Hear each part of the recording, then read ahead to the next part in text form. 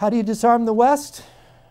What was the strategy that Khrushchev, in 1957, Khrushchev started something called the Brezhnev Committee, which met to revise Soviet strategy for the nuclear age. Here you had Sputnik, you had hydrogen bombs. How are you going to do it?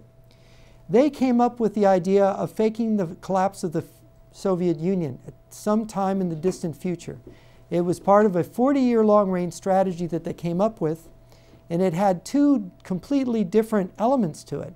It had a nuclear war element to exploit the disarmament of the West, but it had a collapse of communism element. We know this from other defectors. This defector, Anatoly Golitsyn, was a major in the KGB. He started out in counterintelligence. He moved over. He ended up becoming, I think, the deputy resident of the Soviet embassy in Finland, from where he defected in 1961. This is a quote from Golitsyn's book, New Lies for Old. This is a very important book. It was published, it was actually written before Gorbachev and actually written before Brezhnev died. So he's writing at the height of the Cold War, and he says, if in a reasonable time liberalization can be successfully achieved in Poland and elsewhere, and he's talking about a fake liberalization, a controlled liberalization in Eastern Europe, it will serve to revitalize the communist regimes concerned. The activities of false opposition, that is, in the communist world, they create false opposition groups, which the KGB controls.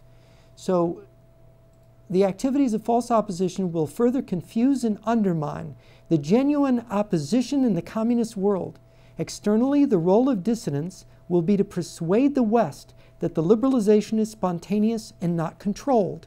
Liberalization will create conditions for establishing solidarity between trade unions and intellectuals in the communist and non-communist worlds. In time, such alliances will generate new forms of pressure against Western militarism in favor of disarmament. Remember, the whole strategy is disarmament. How do you get the West to disarm? While you're not disarming, you pretend to surrender. You pretend to fake the collapse of communism. Again, Golitsyn continued, if liberalization is successful and accepted in the West as genuine, it may well be followed by the apparent withdrawal of one or more communist countries from the Warsaw Pact. Now this is prophetic. He goes on, the suggested European option would be promoted by a revival of controlled democratization on the Czechoslovak pattern in Eastern Europe, including probably Czechoslovakia and the Soviet Union. The intensification of hardline policies and methods in the Soviet Union presages a switch to democratization following perhaps Brezhnev's departure from the political scene. Now get this, Brezhnev's successor may well appear to be a kind of Soviet Dubček.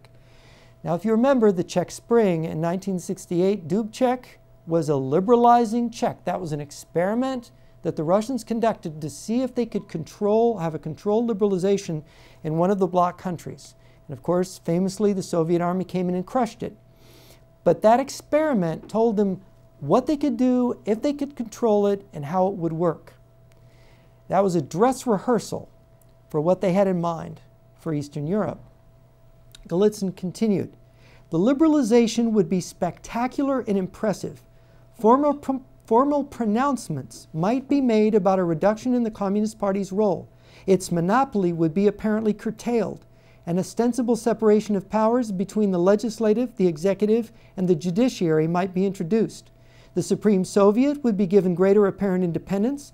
The posts of President of the Soviet Union and First Secretary of the Party might well be separated. The KGB would be reformed. Dissidents at home would be amnestied, and those in exile abroad would be allowed to return, and some would take up positions of leadership.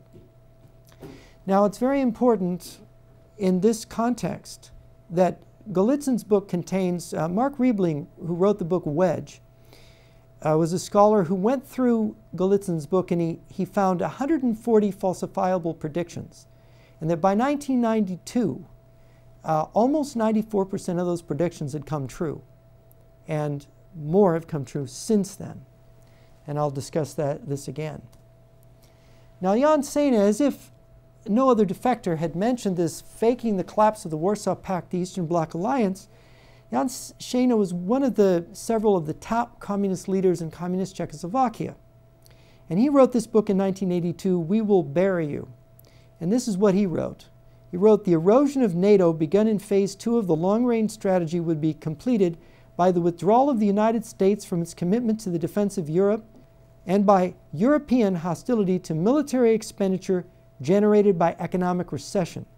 To this end, we envisaged that it might be necessary to dissolve the Warsaw Pact," right? That's what they did. "In which event we had already prepared a web of bilateral defense arrangements to be supervised by secret committees of Comecon." That is astonishing.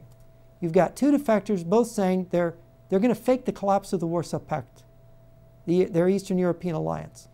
Now, the fall of communism. What's wrong with this picture? Look at this picture. This is them taking down this giant, giant statue of Lenin. It's enormous. I'll tell you, I had a long conversation with a disgruntled former KGB officer who talked to me about this event. And he was working for the KGB residency in Vienna at the time that this happened. And he said, we all knew that the collapse of communism was fake, that it was controlled. And how did we know? Look at how gently they're taking down this statue.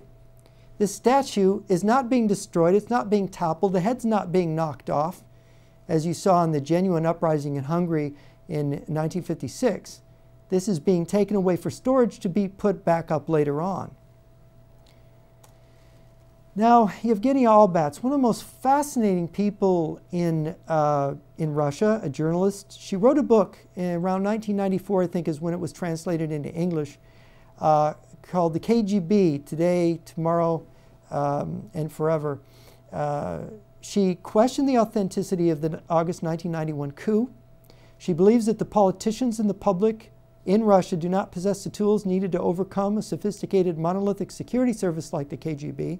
She says that Russia was a police state even under Boris Yeltsin, that the West was fooled by Russia's democratic pretenses, and that Russia is currently preparing for war against the United States. Just saw an interview with her, which is linked at the bottom, which is absolutely fascinating. If you go to the end of that interview, she says some terrifying things about Putin and Russia's intentions. She says that Putin is not afraid to fight a war, that Russia is being bombarded with anti-American propaganda 24/7. Those are her words, 24/7. Fascinating analysis.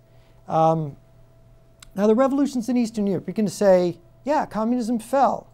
Well, yes, it didn't all go as planned. I've had long conversations with former communists and people from the Soviet Union, people who had been in sensitive positions. And they've told me some very interesting stories, which you won't find in print anywhere. But I'll show you some things that have been in print that have been ignored by our mainstream media and by scholars.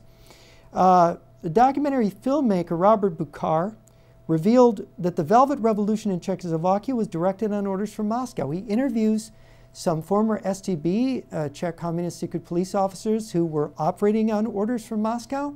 They arranged the Velvet Revolution. One of them even played the part of a dead body, of a dead protester who died, who is commemorated every year. Of course, they gave him an airplane ticket to Moscow, which he didn't take. These are incredible stories coming from credible people. And of course, Buchar does a magnificent job. Reality Be Damned is the name of the book that he wrote about the subject. Then there's Andrei Cadrescu, the famous Romanian American who was one of the first people from the West to go into Romania during the 1989 revolution that overthrew Ceausescu. And what he found and wrote about in his book, The Hole in the Flag, is astonishing. He was in a small Transylvania town. He couldn't sleep. He went out. He met a Russian journalist. They started drinking, and the Russian journalist told him that they had come there a week before the revolution began. And he thought, wait a minute, why did this big group of Russian journalists come to this nowhere Transylvania town a week before anything happened? And the guy winked at him. And he said, wait a minute, you mean in Moscow they knew this revolution was going to happen? And he winked again. So Cadrescu looked into this much closer, and he found that the whole overthrow of Ceausescu was orchestrated from Moscow. It was run by Romanian generals that were under control of the GRU and the KGB.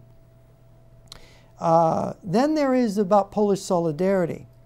There have been now books and documentaries, even a court trial, where famously a former Polish communist secret police officer named Lech Walesa, the head of Solidarity Union, as a longtime agent of the communist secret police in Poland. of course, which he has denied. Code name was Bolek. And there's been a book come out in Poland on this. Remember what Golitsyn said about controlled opposition being a key component of the false collapse of communism.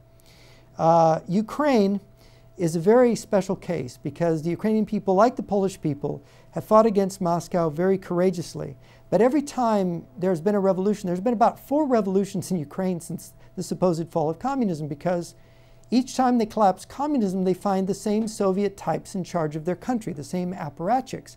So they have to have another Orange Revolution, another one all over again. 1991, 92, 1990, I think it was 95, 2003, and again more recently. So and of course, when you find out that in 2014, late 2013 and 2014, they're knocking down hundreds of statues of Lenin in Ukraine. How come these statues of Lenin weren't taken down if the communists weren't defeated earlier? You see, the real revolution in Ukraine happened more recently, which has caused, Russia a lot of trouble.